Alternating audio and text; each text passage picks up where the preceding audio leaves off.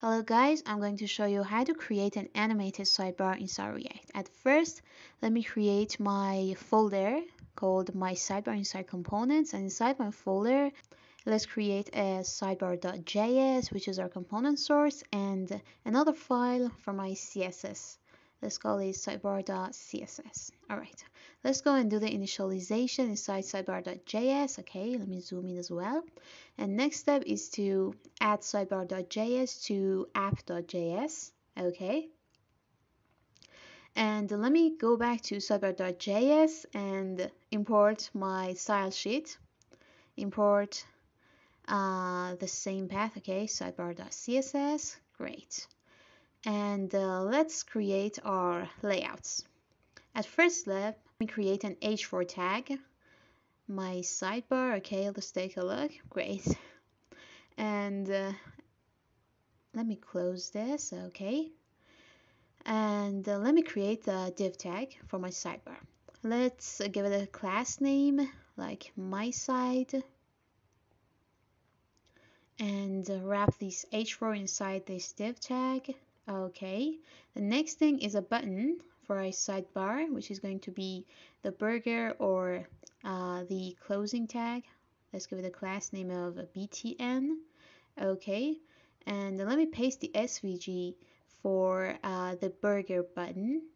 Okay, it should be this icon or this closing tag. Let's put x. Okay, let's take a look. Great. And now we need to actually create a state for our sidebar. The state is open when the sidebar is open. Okay, and set state is set is open, and it's equal to a use state. Make sure you import it, and initial value is true.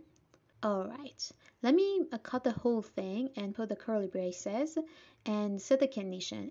If is open is true, I want to see the svg tag, unless I want to see the closing tag. Okay, let's take a look. Alright, as you can see, by default is true, so I see the svg tag. And the next step is to add an unclick button for our button, and it's going to be an error function that sets the is open to it's not. Okay, so if it's true, becomes false, as you can see. Okay, I think we're done with our template. Let's go to our CSS and select my side and give it a full width 100 viewports and some padding like 2. Z index should be -1, and this is an important part. Transition should be 1 second, and easy in out. Okay, it's going to be very smooth for animations. Okay, and let me add a class name for our button like trigger btn, and let me copy and select it inside CSS. Alright, first set the position to absolute, and then from left 12 pixels, and from top like 16 pixels. Okay, let's take a look. Great. And the next step is to and also let me select the h4 tag and give it a position relative, and move it from top a little bit. Okay, great. And next step is to add some styling for when the sidebar is going to be changed actually. And one is side open for the time that sidebar is open, and the other one is a side close, which is the class that is going to be applied when the sidebar is closed. Okay, when it's open, I want the width to be like 250 pixels, and when it's closed, I want the width to be 0.